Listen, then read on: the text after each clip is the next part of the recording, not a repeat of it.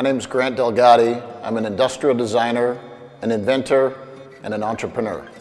My name is Sven Etzelsberger. I'm an automotive engineer with a background in designing sports cars at Porsche in Germany. So together we are the team behind the design of the URB-E. I came up with the concept for the URB-E about 3 years ago when I was looking at this growing trend worldwide for people that are taking public transportation to get into city centers, but they needed some kind of a last mile vehicle solution. We placed a lot of importance on ease of use. We didn't stop until the solution that allowed for the URB-E to be folded and unfolded in one single move. There's a lot going on in that mechanism, but everything happens in the background and is not intrusive to the user experience. As much as I hate to admit it to my German colleague here, I'm a big believer in the German Bauhaus design movement, and essentially form follows function. What I wanted to create with the URB-E was something that was both beautiful and timeless in the design, but also very, very minimalist in its functionality. We use design principles from the world of supercars.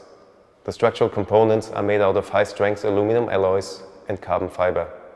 And then we went a step further and removed all the material that is not necessary to transfer the forces. This is why you see so many holes in the URB-E, and it makes for a really lightweight and strong design.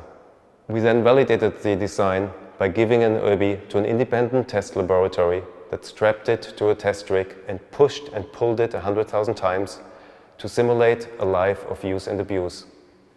We knew we had a good design on our hands when it came out of this test without any signs of structural failure or fatigue. One of the most important things for us at URB-E is that we produce a product that is of the highest level quality and craftsmanship. We thought about different ways to go about producing the product, and we found that the best way for us to achieve this was to build it right here in Southern California.